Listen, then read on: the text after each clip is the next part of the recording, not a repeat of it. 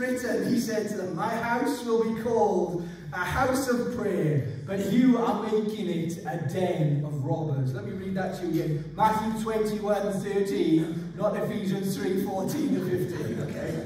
It is written, he said to them, my house will be called a house of prayer, but you are making it a den of robbers. Over the last few weeks, we've been looking at prayer as a church, but we've also looked a little bit widely as well. We've been saying, Lord, use this house. And do you know what? We want to say, God, use this house as a house of prayer.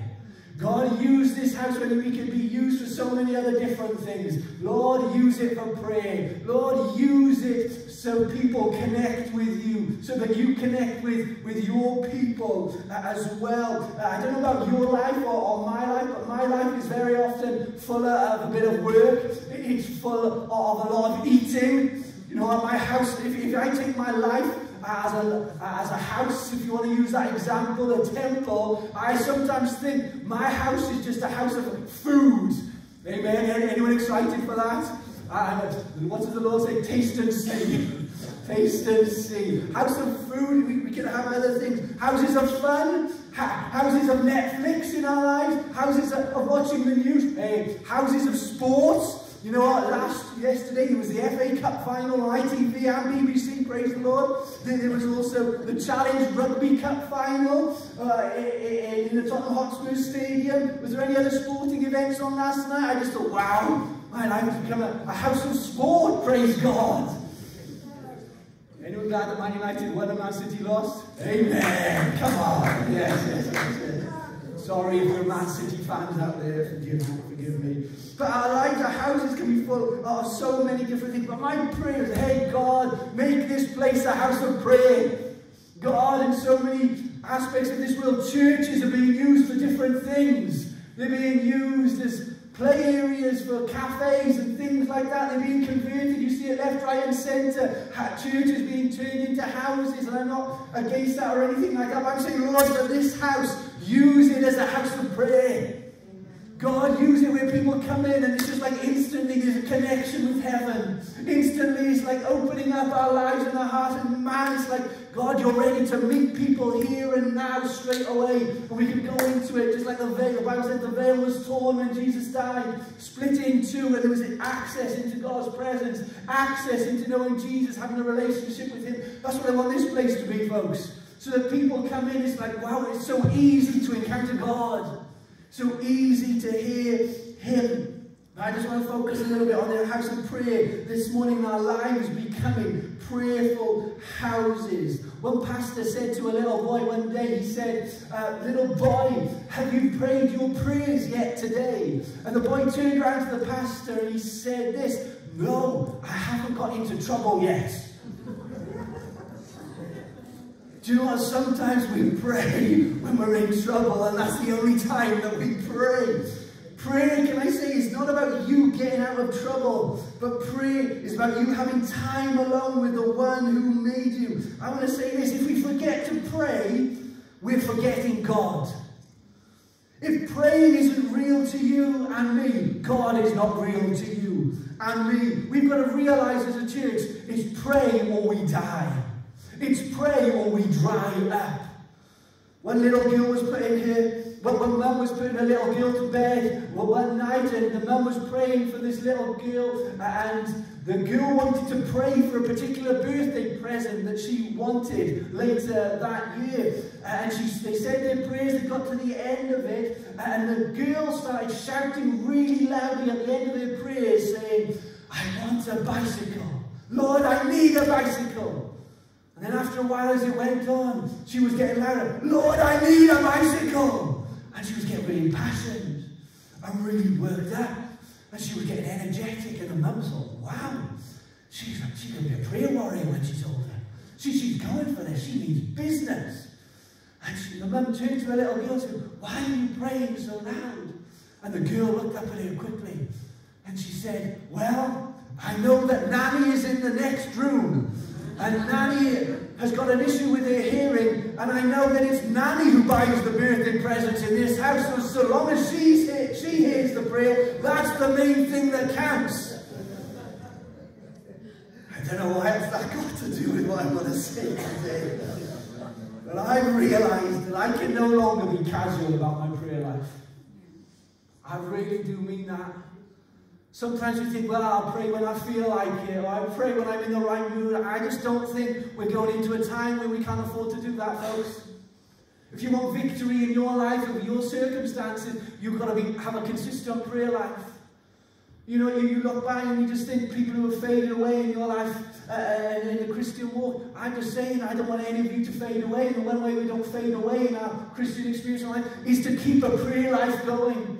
It is to keep a consistent daily time where we're praying with God and we're communing with Him. I think it's fascinating that right across the world, if you're in whatever culture, you visit different cultures right around the globe, very often there won't be a Christian culture necessarily, but there'll be indigenous people there, and they're doing something in their land to call out to their God, or their gods, or their idols, to call out to Him, call out to them maybe, because there's something in each and every one of us that has a desire to connect with God.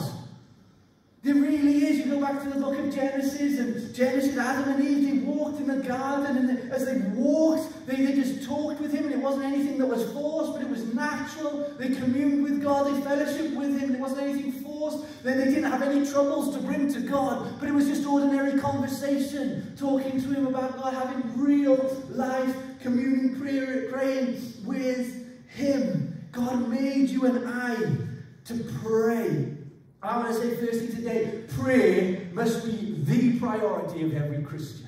I was very careful as I noted that down, as I put it as point 1 down here, because to start off with, I wrote with, prayer must be a priority of every Christian.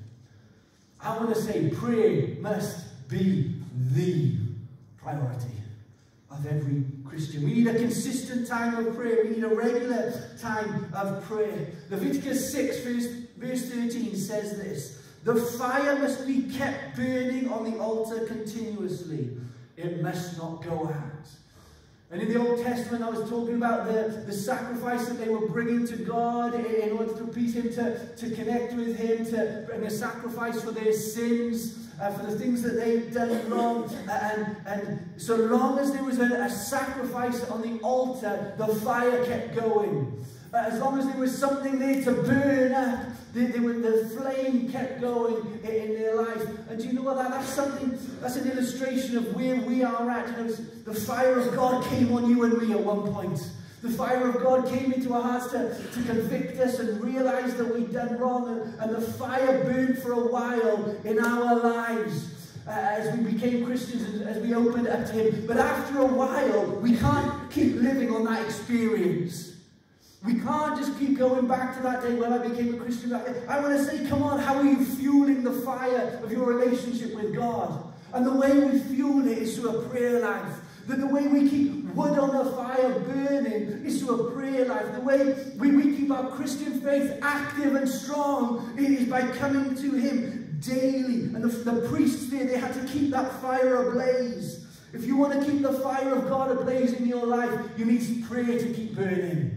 You need prayer on the altar of your life. Every now and again, what did the priests have to do? In fact, they had to do it every day. They had to take the ashes off the altar. The ashes of yesterday's prayers off the altar. They had to take the ashes away and sweep them out and clear them out. A little while ago, we got a small open fire in our house. And we put the fire in, and we put the fire in a few days, day after day, and then we realized what had happened. The ashes in the bottom of the fire started filling up. And I said to Gemma, we really need to take some of these ashes out. They're stopping the main fire get going. They're consuming it. And it's the same in your life and my life. We can't live on the things that God did yesterday, folks. We can't live off the things of the past. We need to have something regular with God, regularly praying to Him, regularly asking Him to move. And sometimes our prayers are the same. You realize that? I think sometimes my prayers sound really similar as they did last week or last month or last year. But you know, if you just show up in prayer, you'll get rewarded. If you just show up in the place of prayer, you'll get reward from God. When you read the Bible, that's God talking to you. But when you pray, that is you talking to God. The greatest thing that you can do in your life is develop your prayer life with him. It is vital to you having victory in your life. If you and I don't prioritize prayer, we will never get the victory. How many other things do we prioritize in our life? We prioritize going to work. We prioritize our meals. We prioritize watching our sport, or we prioritize going here, there, and everywhere. When did we prioritize sin? I want to say to you this morning, prayer is a sin killer. Do you know what? If you're battling with sin in your life and you're just going through stuff and I just can't seem to shake things, prayer is a sin killer. Prayer is an obstacle remover. Prayer is a dispute healer. Prayer is a holiness promoter. And prayer is a victory giver. Turn to the person next to you and say, prayer must be a priority. There's a man in the middle and he just turned and no one was there. Sorry, sir. I'm also saying this morning, not just that prayer is a priority, but prayer must have a time in your life. I've already said your life runs on schedules. Everything in your life is on a schedule, except your prayer life. We pray when and where we feel like it. But is it scheduled in your life and my life? Your work starts and finishes at a certain time. You get hungry at a certain time and fed at a certain time. If you're like me, you go to the fridge at a certain time so you can get fed. We need a prayer time. We all say, I'll pray when I feel led to. If you say that, I will guarantee you will never get around to it. I guarantee it, folks, because I've been there. I've been there, and God just looks down and says, come on, you pray. You put a time in place, you prioritize it or not. He doesn't force us to, but if we want the victory, we'll prioritize it. Do you know what? When you go to work, very often when I go to work, I don't always feel like it. I don't know, sometimes I feel like going to work and I'm looking forward to it, I'm excited about it, great, yeah. Other times I just, you just show up and it is what it is, don't you? Do you know what I've realised? You still get paid, no matter how you feel. When you go to work, you still get rewarded when you just show up. As long as you're an employee, you're not self-employed. If you just show up, you'll get paid. And it's the same sometimes with prayer. Sometimes you just have to show up at that time.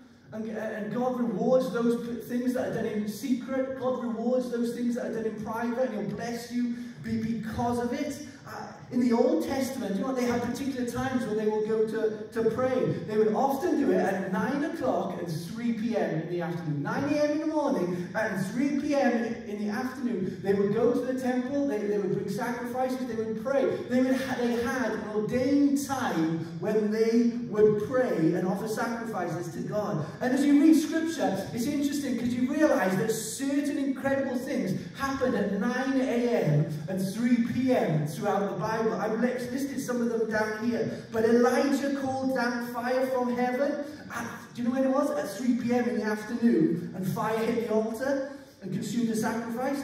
Daniel prayed for 21 days. And it says at 3 p.m. in the afternoon, the angel of the Lord appeared to him. When at Pentecost, we looked at Pentecost last week. What happened at 9 o'clock in the morning? The Spirit fell. Because they were ordained set times of prayer. In Acts chapter 3, Peter and John are on their way to the temple, and it says at the regular time to pray. And what happened as they did that, they came across that man who had been lame from birth. And what happened? That miracle where he got up to his feet and was healed dramatically. Just the start of the church in the book of Acts. They happened at specific times when people, God's people, were called to pray. You see, praying at certain times matters. And I'm not going to get legalistic or anything, but I'm saying you've got to have a set time when you go and pray. Don't be casual about it. You're not casual about when you get fed. You're not casual about when you turn up to work. Be disciplined about when you pray. I came across a story about some American soldiers in the Korean War. And they were in the Korean War, and they were fighting the enemy in a gun battle, and they were a number of yards away from the enemy, and there were about 3 or 4 American soldiers, and one man got injured on the battlefield, and the rest of his group had to run back to base, and they were sheltering in a trench for a while. When the sergeant came to them and said, listen, we're going to have to go back and get that man who's down. And they realised that if they were going to do that, they were most probably going to get hurt as well. They were most probably going to face the gunfire. They were most probably going to get hurt. But they didn't want to leave him out there on the battlefield alone. So the story goes that this man said, this one soldier who was back in the trench said to his sergeant, he said, okay, I'll go. I'll do it. Realising the risk that he was going to undertake. Realised the battle that he was going to go through and he might not make it back. But he said, can I wait until 9 o'clock before I go? And the sergeant turned to him and said, well, I don't know if that'll be too late, but if that's the only time we're going to go, fine, go at 9 o'clock. So they were just a few minutes away from 9 o'clock. This one young soldier started going out back into the battlefield. He reached his fellow soldier who was down, managed to stay low enough, the bullets were flying over his head, managed to crawl back and get this injured soldier back into the trench. Remarkable story. This man received medical attention and made a full recovery from his wounds. The sergeant turns to the man who went over the top to go and get his fellow soldier and said, why did you want to wait until 9 o'clock to go and get him? And the young soldier turned around and said, because at 9 o'clock, I knew my mum would be praying. At 9 o'clock, my mum said that she would be praying for me. It was a set time to pray. And do you know what? When you establish something in your diary every day that says, I'm going to pray, hey, it's an incredible thing. And God will use it for his glory. Establish a time of prayer. But I also want to say this morning, there's a place of prayer to be established as well. There's a place where you go and pray. I know some of you will pray in the kitchen. Some of you will pray at the living room table. Some of you will pray at your bedside. Some of you might pray in the office, at a chair, in your car. Or some of you might go out for a walk and maybe it's in the woods, or maybe it's somewhere alone and you just pray to God when you're in that place. The Bible says that Jesus often prayed in the mountains. He went to a solitary place. He often prayed in the desert, in gardens, but he had his own private place where he would go away from the distractions, away from the mobile phones, away from the emails, away from the children, where he would get alone and pray to God. You look throughout the Bible, other people had a place of prayer. In Ezekiel, it says that he was commanded to go forth to the plain, and God said, I will meet with you there. Isaac, I love this story about Isaac. Do you know what? It says that Isaac was out in the field one day and he was meditating, he was praying to God. He was just doing his usual prayer things. And do you know what happened? The Bible says that as he was meditating, as he was praying, Rebecca came into that field. Rebecca was his future wife. Rebecca was the one he was going to marry, who Abraham had sent his servant to go and get. And as Rebecca came into the field, can you imagine it? Isaac was there praying, and as he turned up, he saw this glowing bride come into the field. And you can imagine it like slow motion, the turn. You can imagine the Hollywood effect, where his eyes for the first time go towards Rebecca, his future wife, and they come and they meet. But I want to say, in the place of prayer, that happened for Isaac. His life was changed. He met his life partner, all in that place of prayer.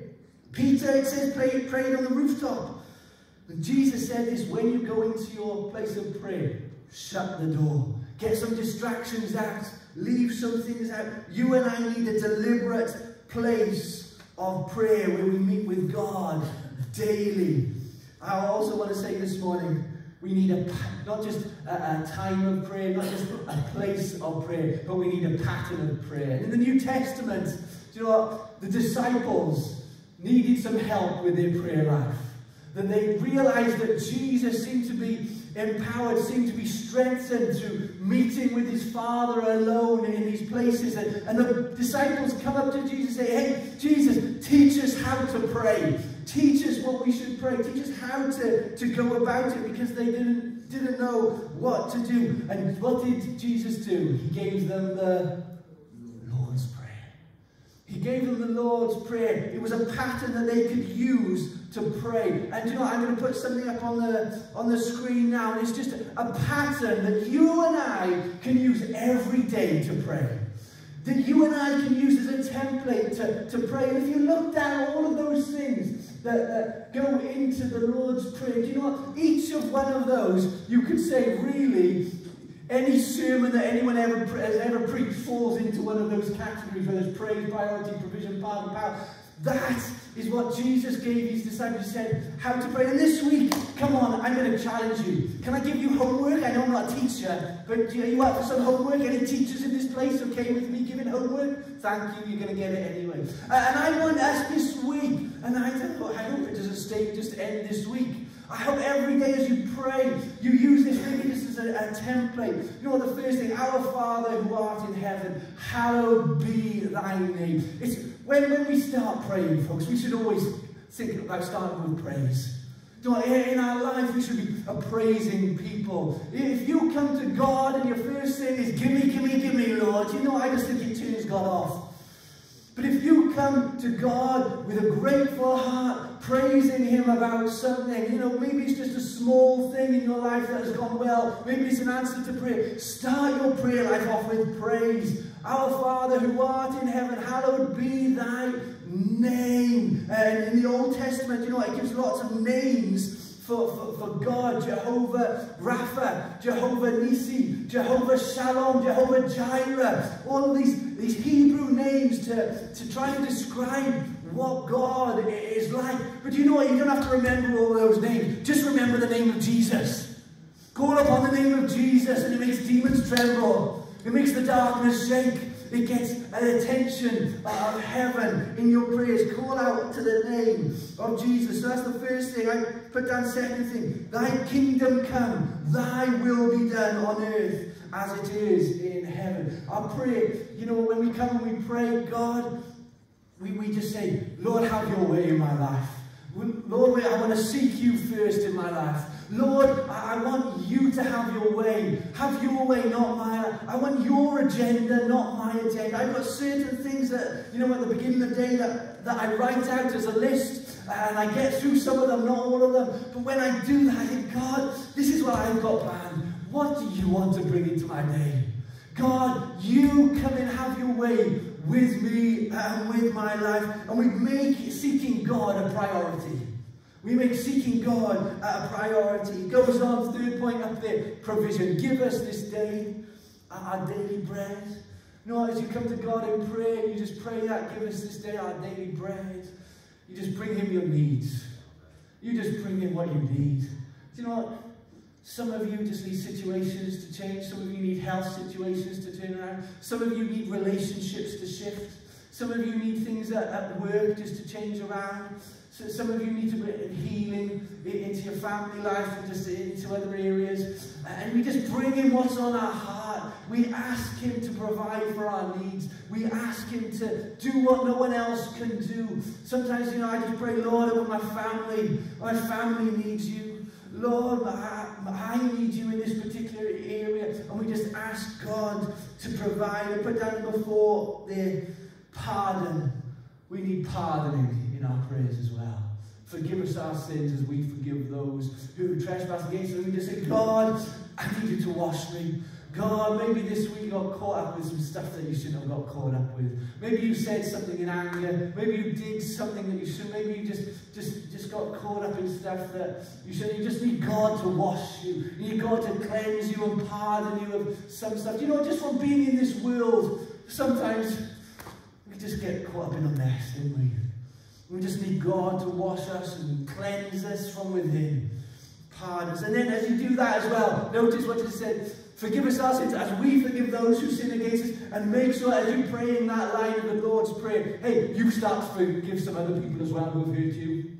Hey, it's easy just to ask God to forgive us and just be a one-way thing. You start doing the hardest step. Say, God, I'm going to forgive this person today.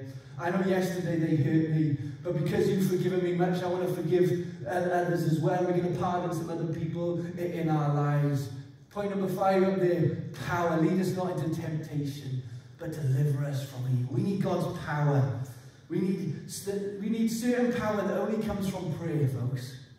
Certain power only comes from the place of prayer.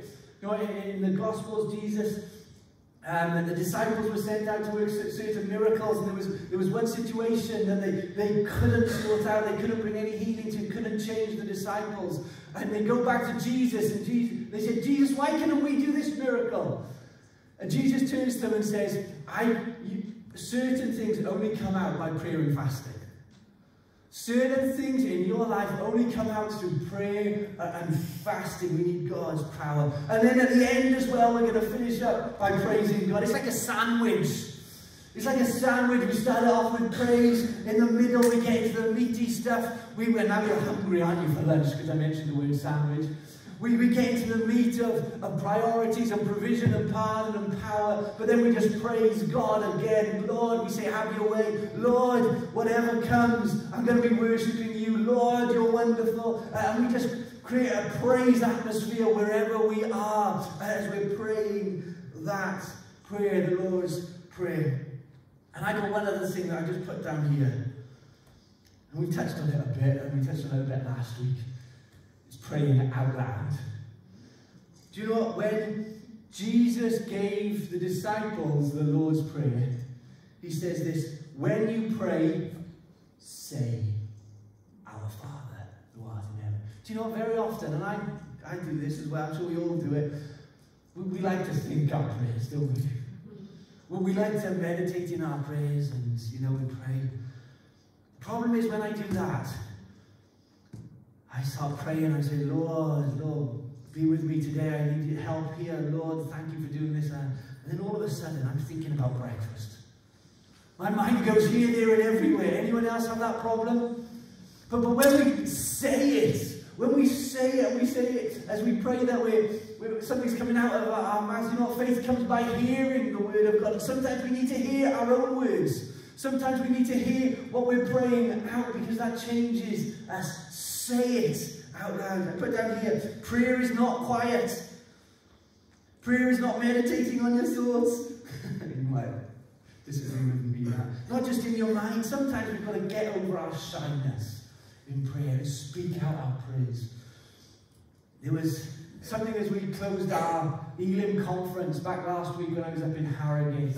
And someone from the front said these words about our movement and about us as individuals. We need stamina in the place of prayer. We need stamina in the place of prayer. Over the last sort of year or so, I enjoyed running. I like getting out and, just running. You're by yourself, you've got some quiet time, you can take in everything that's around you. And over the course of the last year, I've been able to knock off a bit of my time on this run because I've increased in my stamina. I've been able to get a little bit fitter, a little bit stronger. My lung capacity has increased and I can go a bit harder and run a bit quicker. Not quite as quick as these soldiers here, okay? But I'm getting there. I'm getting there. And my stamina has increased. And do you know what? In our prayer life, we need to increase our stamina.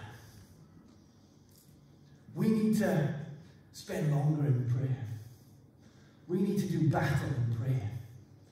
We need to contend in the place of prayer. Amen? Amen.